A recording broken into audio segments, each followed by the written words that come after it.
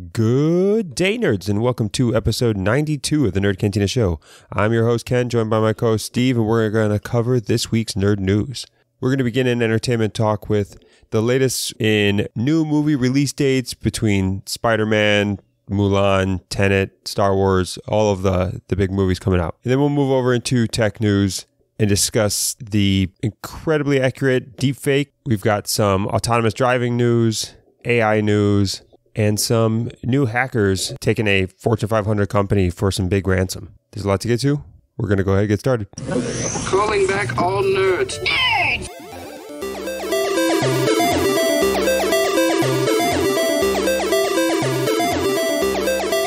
And welcome back to episode 92 of the Nerd Cantina Show. Steve, how's life? Life is busy and hot as balls out here. I've got the busyness. I don't have the heat. Things are still, San Diego weather out here. Yeah, no, we're in that mid-Chicago humid summer where it's just, the sun is just cooking you, the sweat is just pouring down, the humidity is just coating you in a blanket of sweat. It's getting brutal out here. Well, I guess we can talk about all the air-conditioned activities that you can't do anymore. Yeah, I know. Like going to movies. So this is horrible. So I guess we could just jump straight into some entertainment talk. Let's rush through this because it seems like every week that we're just announcing, we're just giving updates. You don't get anything new for a while, and then we just keep every week push it back.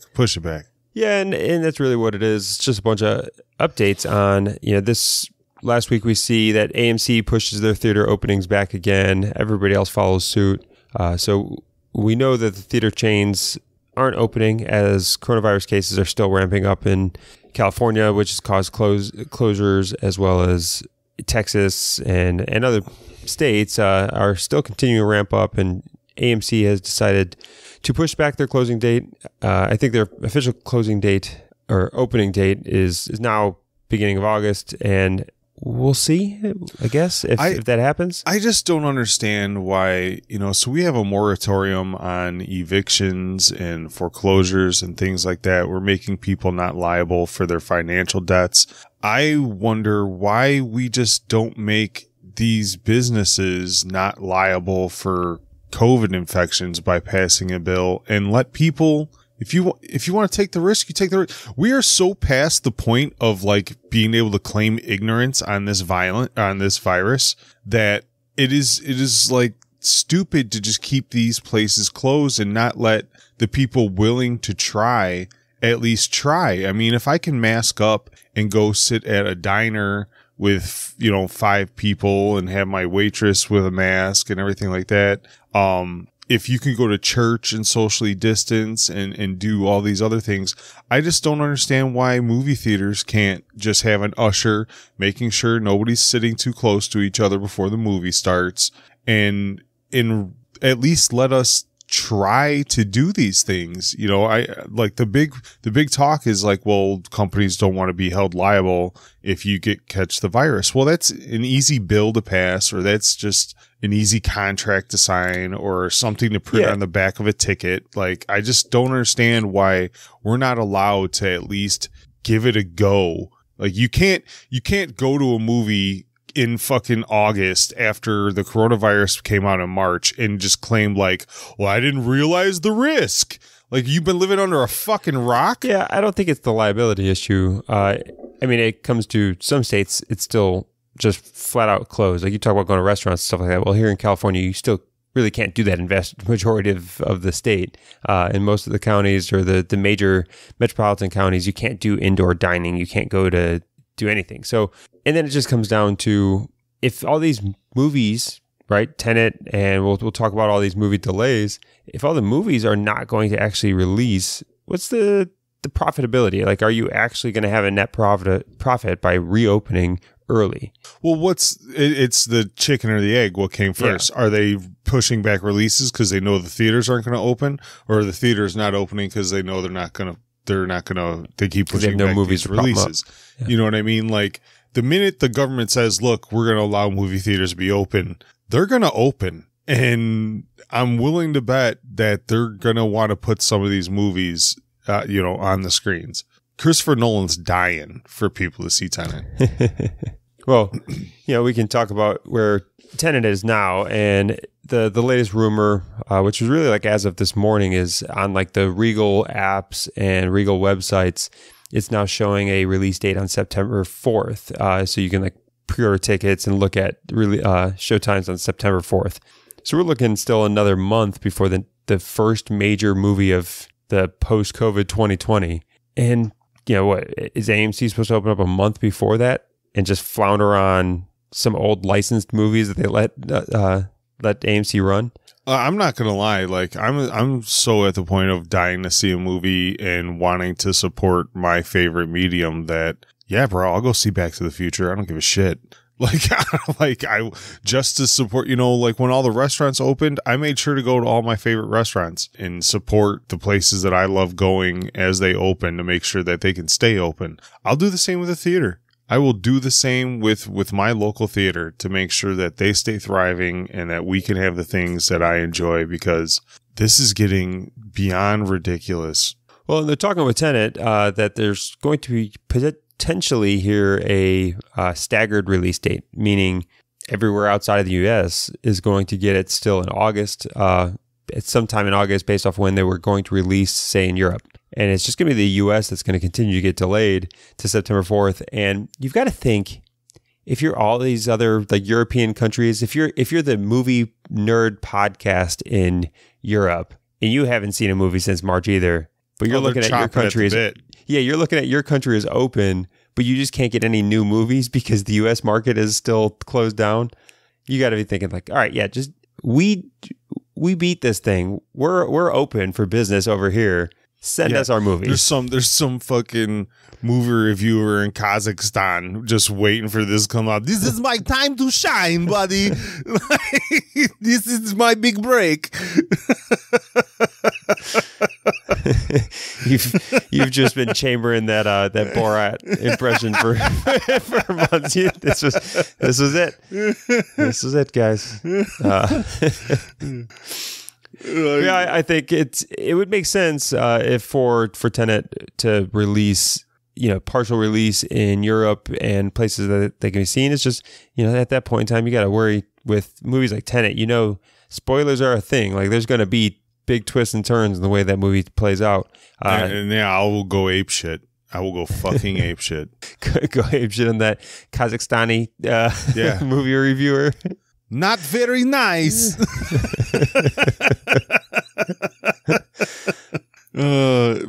it's just, I'm just so at a point where like we gotta at least give it a whirl. You know what I mean? If we get huge spikes because of the movie theaters, then so be it. And I'm just so tired of being locked away from the things that I want to do within regulations. I'll wear the mask. I'll socially distance. Like, I'm not saying let's pack the theaters. I just want to be able to go try. Meanwhile, there's 1,000 people protesting Columbus statues. There's multiple thousand people block party outside our mayor's house.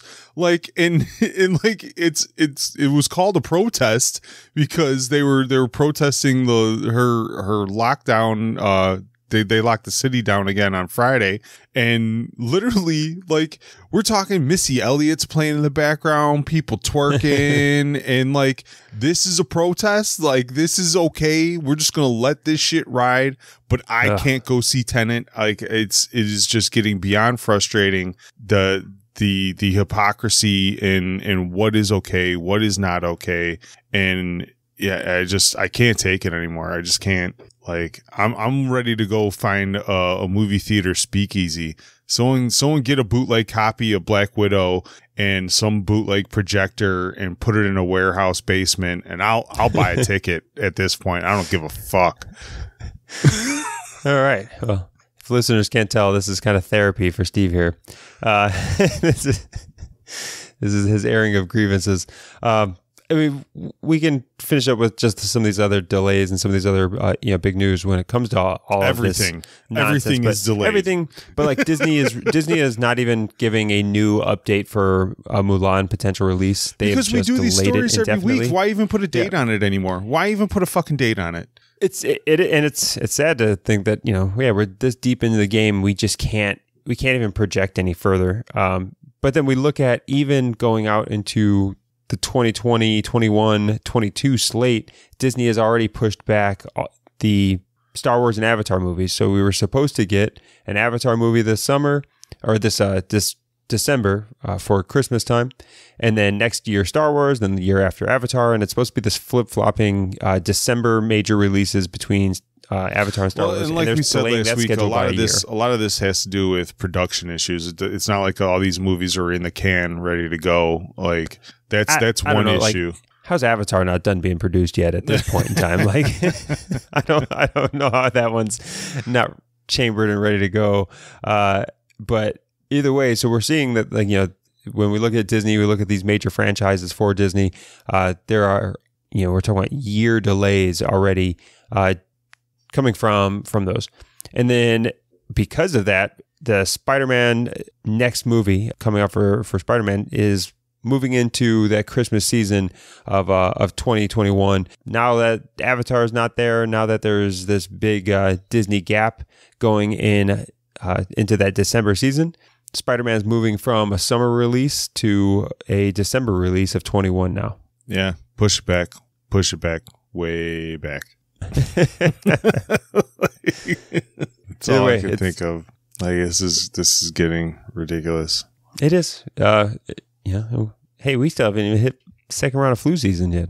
So let's see how this turns out. We can leave movie talk, and the only other thing that I just found entertaining, and I'm just going to briefly bring it up here, is that apparently Quibi's not dead, on its way out, but it's not dead. They're still snagging up talent. And Ryan Reynolds and Samuel Jackson are doing an animated comedy series called Futha Mucka. It's not like they haven't blown through enough money yet. Which I would want to watch Futha Mucka. And yeah, it sounds like a good time. Where apparently Ryan Reynolds' character becomes the caretaker of Samuel L. Jackson's character, and I don't know. I imagine at this point in time, Quibi is on its way out as far as a service, but if they can still just kind of keep these deals that they've got licensed up, they can at least sell it off to somebody else. Yeah, like they got contracts to honor, and if they got I'm assuming some of these production contracts were locked in, so they got to do it. And yeah, hopefully Futha Mucka will hit Hulu or Netflix sometime in the near future. All right, but that's it for entertainment. No real there is no entertainment coming out of entertainment. There is no entertainment anymore. Then we could jump over into our tech news topics. We've talked several times throughout the year and some change that we've been doing this thing about deepfakes and the concerns and threats around the technology. And MIT did a demonstration this week on how far deepfake technology has gotten, how good it is, and they did it as really like a public service. And it shows President Nixon doing his alternate speech as if the moon landing was a complete failure and the astronauts were stranded out on the moon to die. And I don't know if did you watch the deepfake? I didn't get a chance to watch much of it. I clicked it just to see the quality.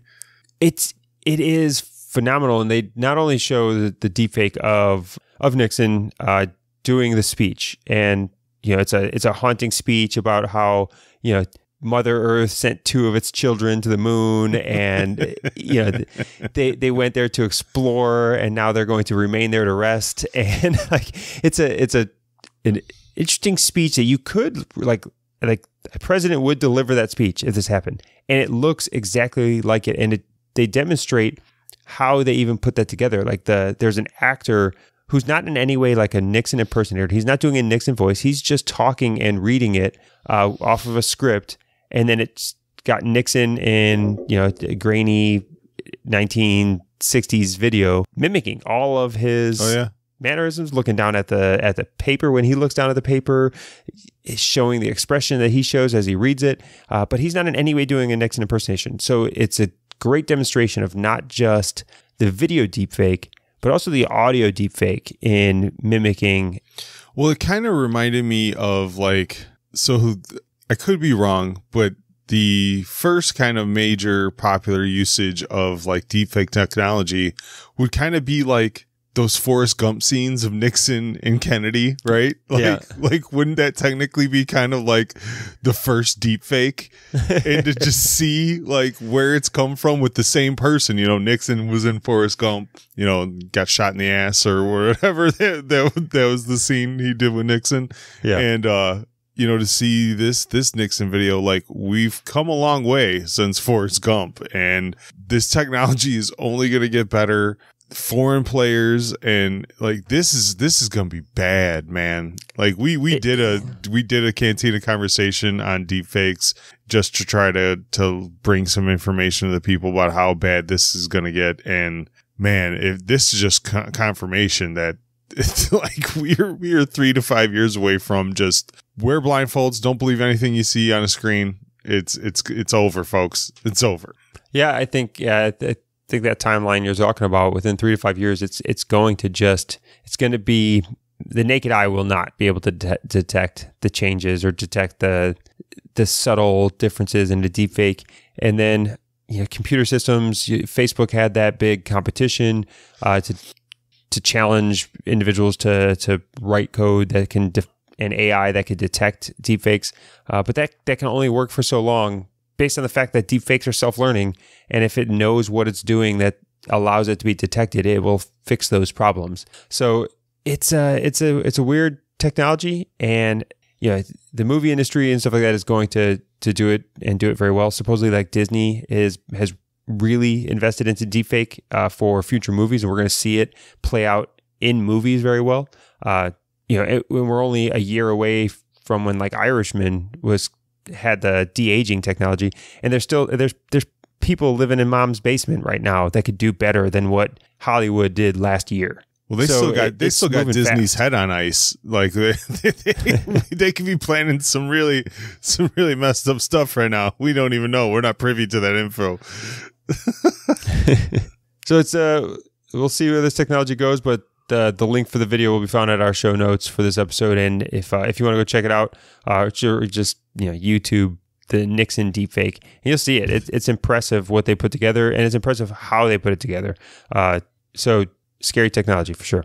And then we can move over. We'll talk about some Neuralink news in the sense of Elon Musk is now claiming that you can stream music to your brain through Neuralink.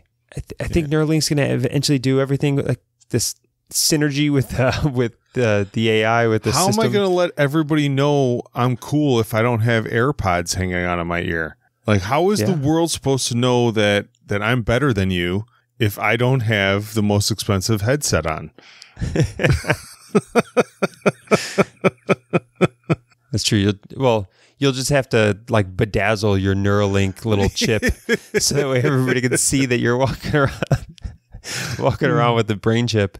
That there's going to be some way to tag yourself as Neuralink, but you got to think it hasn't really been said before. Really, most of what Neuralink talked about was brain to device interface, that you can control your smartphone, you can control your app, search the internet, and do things like that through Neuralink. But the audio piece I'd never heard before. So now talking about how, hey, we're going to be able to stream music to your brain, which means that you won't be able to just stream music to your brain. You'll be able to take your phone calls directly to your brain. Like, a deaf person doesn't need, somebody who's got, actual damage to their ears, if their ears don't function, can potentially regain hearing. I'm wondering exactly how this works, because, your ear functions by sound waves hitting sensors in your ear that translates it all into turned sounds. into electrical impulses. Yeah, but it kind of makes me think, are you tapping into my consciousness? What? How does this actually work? This makes me question human consciousness in general. If you could just send me sound waves without anything actual, an actual sound wave hitting my ear just through electrical impulses, my entire consciousness is just a series of electrical impulses. I mean, yes, that's the truth. Everything can be mapped through electrical impulses. Is that voice in my head even my voice anymore? I mean, it won't be here in a couple years with Neuralink. He's not going to be alone anymore. Can I change my inner monologue to a British chick like on my Google? Like, so when I think it's in a female British accent. I imagine yes. That's probably going to be a thing. I have to assume at this point, yes. Yeah. I imagine us all just wandering around like Halo with Cortana, just chirping in our ear. Man, down.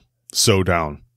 Like, give me a hologram on my palm so I could see her every once in a while, and so down. You don't even need the hologram on your palm. They could just Neuralink it to my eye, to your visual, straight to my eye, to your visual receptors. They could make reality. You think that you're seeing it. This is so weird, man. This is so weird. Like, I really can't wait till like the first human trials. I'm not all in on getting Neuralink yet, but I want to know what this be about. Like, I really want to see what the capabilities are. I want to talk to some human that is using it, if he's even paying attention to me while I'm talking to him with the million things that he can do with his own brain now. Human attention span is gone, folks. Say bye. Say bye to the human attention span. You're not going to be able to have a meaningful conversation with anybody after this. And if some sci-fi writer hasn't already written some futuristic book using Neuralink and hacking people's Neuralinks to make them nuts and never let them sleep and talk in their head, and how do you not cheat? How do you not cheat on your chemistry test after this? If I could just uplink info from my phone to my brain and hear it in real time without anybody knowing, how do you teach kids like when they have Google in their brain? The bigger question is, does it matter? Does cheating on these tests and things like that matter if it becomes that point that everybody just has it on Google?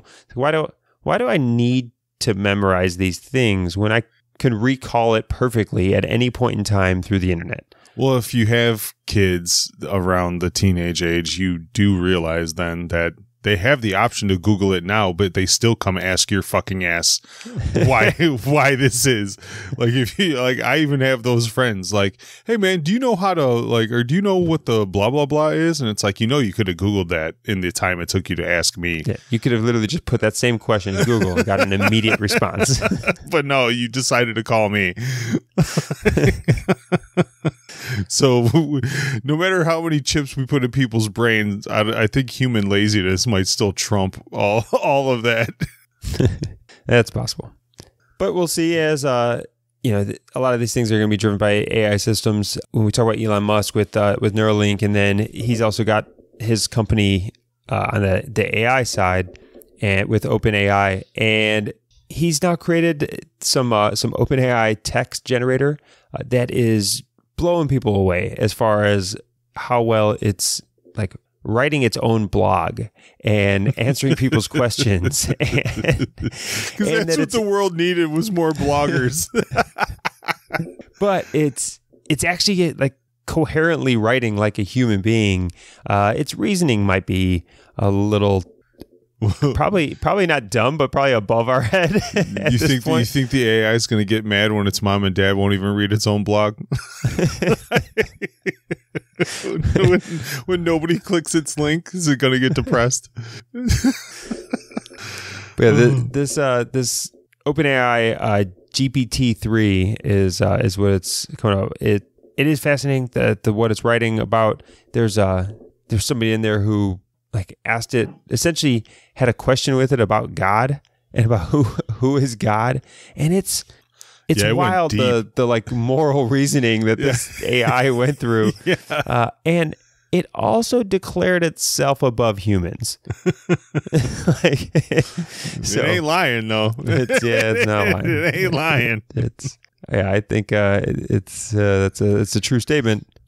But yeah, it's really interesting. And then there was some people complaining when you ask it questions about like social issues, what it would come up with would be very much not what the political correct response would be. Well, because it's got no emotions, it's got no feelings. It's just basing all of its answers off empirical data and what it's learned through massive internet searches and things like that. So basically AI says, fuck your feelings. This is what I think, and spits out a bunch of shit. And you may not like the answer, and you have no one to get mad at because it's a machine. Yeah. And some people talking about we need more progress and we need responsible AI. It's like, you can't teach responsible AI. Like, that's the whole point of machine learning.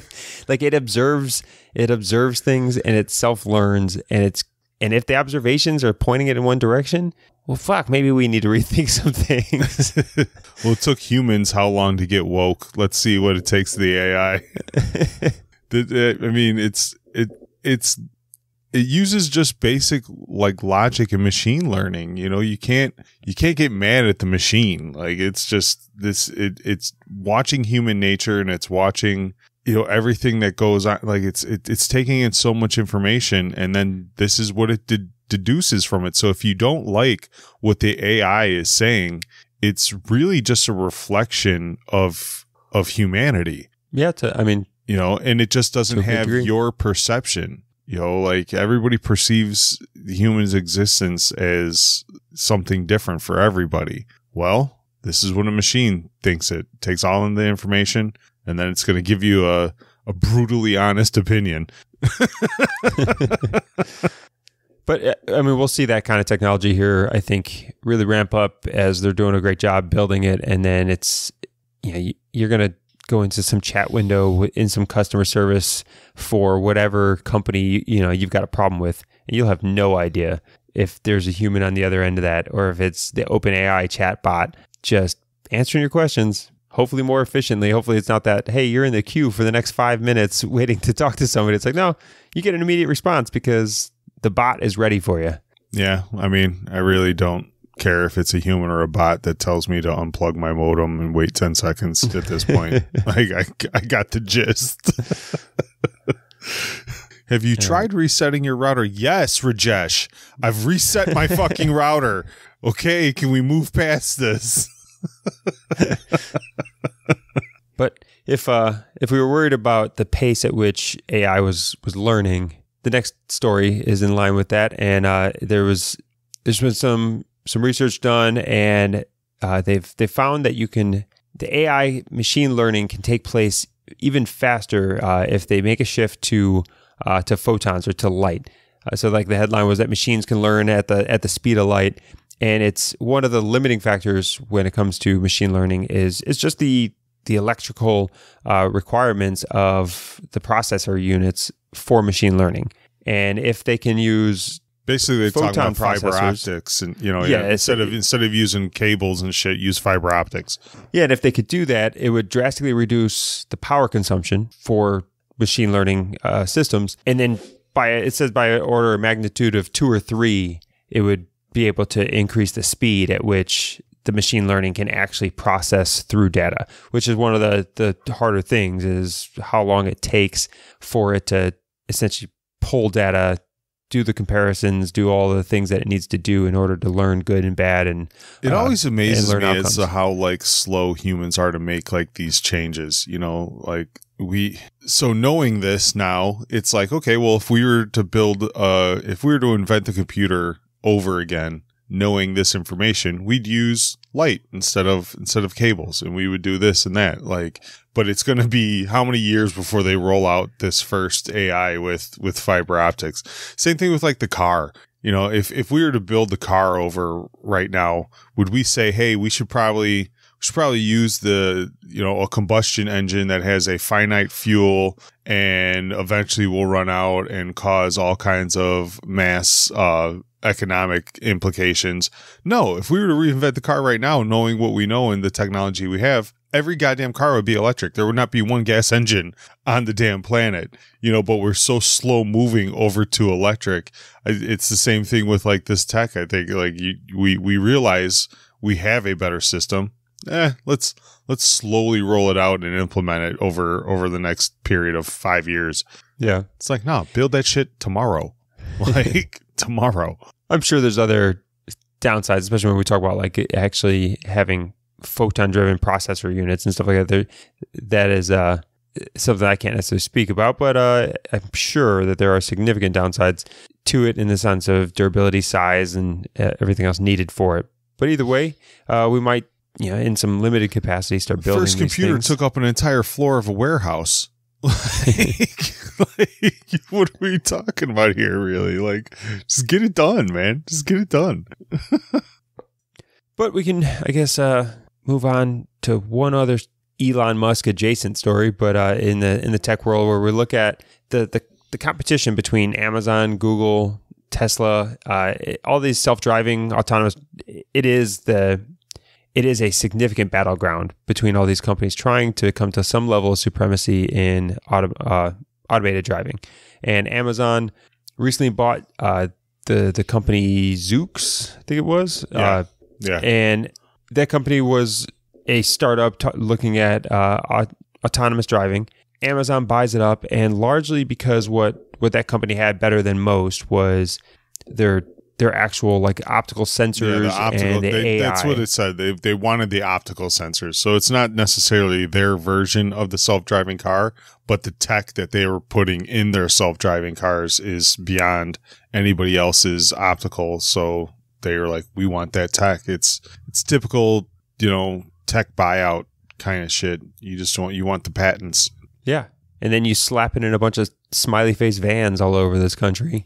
Well, Amazon's been rolling out that commercial every goddamn hour where they say, we purchased over 100,000 electric vehicles. We're going to be totally self-reliant on wind and solar by 2030 or whatever it is. Like they're doing a big media campaign right now showing how they're going to be self-sustaining, in the next 10, 20 years. So this is part of that. Yeah, electric vehicles that the delivery driver is really just the dude in the back prepping your package for when he shows up to the house to walk to your house, but the van will drive itself. Yeah, I mean, I don't care. Yep. Same. I really don't give a shit. Maybe it'll actually drive slower through my neighborhood. I know, ain't it? Ain't it, man? Like, I get it that you got to get these packages out, bro, but my kids play in my front yard and I will bust your head wide open. You come flying down my street. All right, but that's it for those tech updates, specifically Musk adjacent ones there. And we can cover this latest in the hacking story. We talk a lot about various hacking issues, and this one's just a really interesting story with Garmin. Garmin now, at the time that the article that I read about it was a couple days ago, I think Garmin's still under an outage today. To where their Garmin Connect app, where you can't upload, if you went on a run with your Garmin watch, you can't upload it to your actual account. The one I thought was messed up is the flight navigation system. Right. So a lot of these prop planes and stuff like that have Garmin's in it for their navigation, and that's all down too. Yeah, so they can't download flight paths, so they're grounded essentially. I mean, they could fly without instruments. They're all supposed to know how to do that, but I'm not going. Not today. So yeah, the Garmin, and really what it was is they got some ransomware that hit their systems, and essentially what it's done is it's segmented parts of their systems, and then it's encrypted it, and they're now being asked to pay what's been reported through some like leaked corporate emails, $10 million ransom in order to end this outage. And with anything, with anything it's impossible to know, you could pay those $10 million. It doesn't mean you're going to get the encryption key. It doesn't mean that they're not going to some way have the ability to do this to you again. So paying the ransom doesn't necessarily solve your problems, but not paying this ransom is drastically affecting your customer base and your brand as a whole, and damaging your brand and it's even gotten to a point where like the ransomware had blocked off their call centers and their they got no customer service. Like they've got so they couldn't even, people had outages and then they couldn't even get it addressed or get it answered until essentially these leaks came out and explained what's going on. But Garmin itself has not come out and made a public statement about it. Yeah, this is messed up, man. Like it's and the more successful these types of things are, the more prevalent it's going to get. Yeah, and you've got to wonder, as people start teleworking more and everything else, like how many more open points do you have for something like this to get into your system when you've got 200 employees working from home off of their unsecured router and logging in with your corporate whatever email and corporate systems and corporate computer. Well, I see companies at some point maybe investing into company-wide VPNs or something like that. It's going to be and there are some that mandate VPN use and things already as one tactic. So I'm sure they're going to have to figure it out. Like the companies are not going to leave themselves open to this, especially the Googles and the Microsofts of the world. Once they really get a hold on it, they're just going to roll it out for other companies and charge them for it. And then the next story in space news, really, as we look at, there's a Russian anti-satellite weapon that so the U.S. is accusing Russia of testing.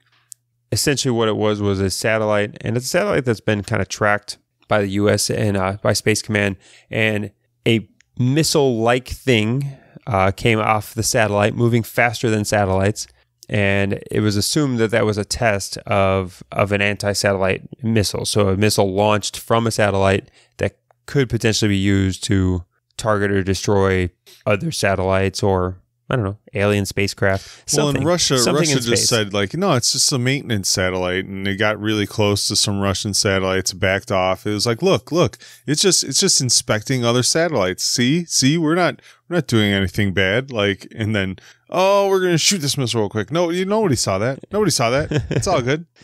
And I think for anybody to believe that anti-satellite missiles and stuff like that isn't in development by every nation that has a significant space program, I think that's foolish. I'm certain that we have our own anti-space satellites. We for sure have one.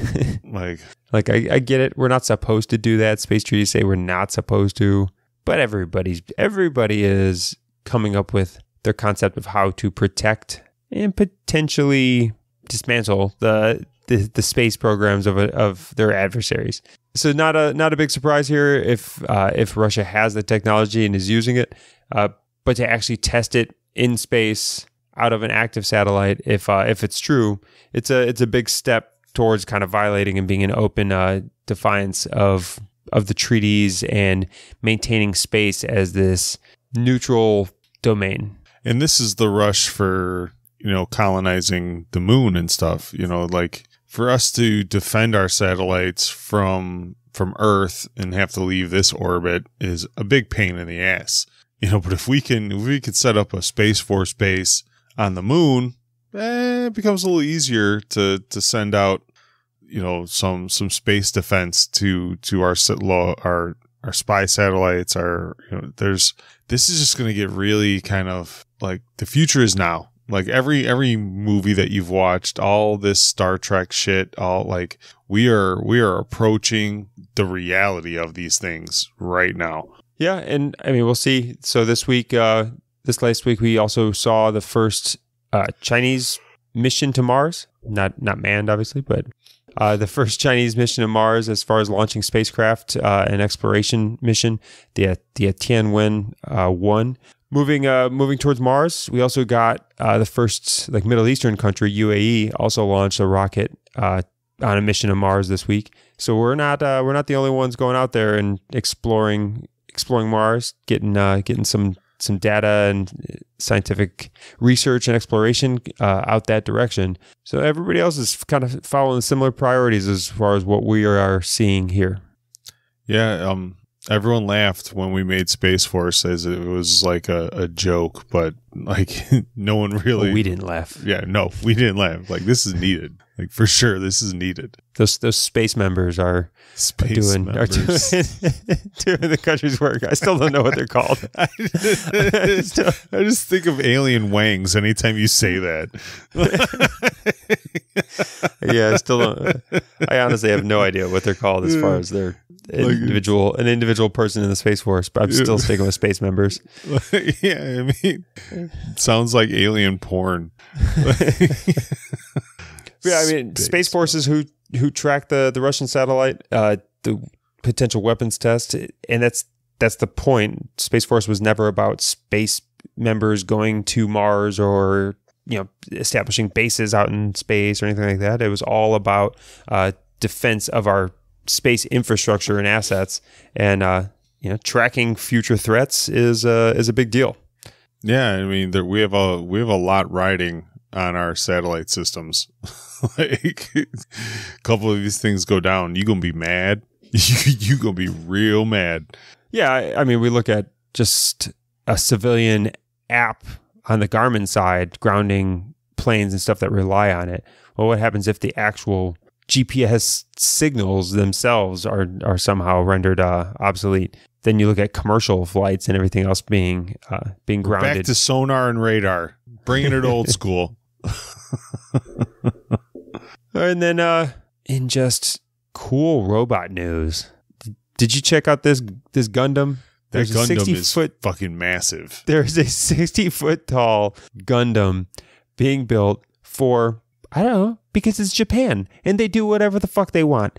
And they have built a 60-foot tall Gundam that they were doing some actual like walking tests with it. And honestly, I've seen like pictures of this thing online, and I really just thought it was like a statue, just like a gimmick. Yeah, just like a gimmicky statue thing. But the fact that this thing was actually moving, it's not walking yet, but they were just testing out its legs, how well it moves, the mechanisms, the knees and hips, and making sure that it can actually go. So it's testing really like one leg at a time, but not taking forward steps yet. But it will. Like, this thing is going to be a functioning. We are like 10, 15 years away from like crazy Olympic battle bots, bro.